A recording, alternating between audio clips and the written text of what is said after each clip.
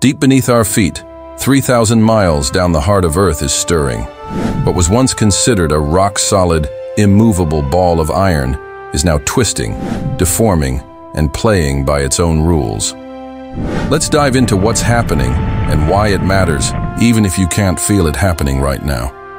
Scientists discovered that the inner core of the planet, yes, that dense metal ball at the center, is changing shape.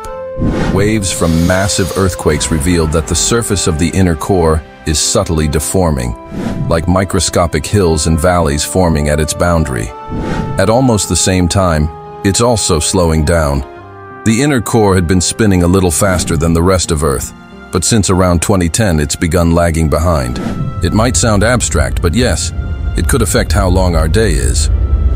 The coupling between the inner core and outer layers means changes down below can subtly alter Earth's rotation. And what about our magnetosphere, the shield protecting us from solar and cosmic radiation? The engine for that is deep in the core and outer core, so changes in structure or motion could ripple upward. So what's going on? The secret.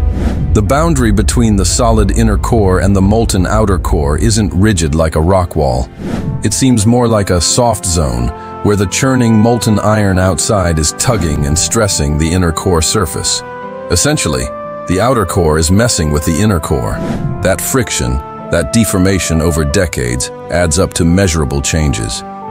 So next time you look at the planet from above, remember, we are standing on a world that's alive, all the way to its metal core.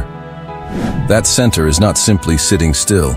It's shifting, shaping, evolving. And that's the big story of our Earth's core, changing from the inside out. Want more deep Earth secrets? Like and follow for more science surprises. Subscribe.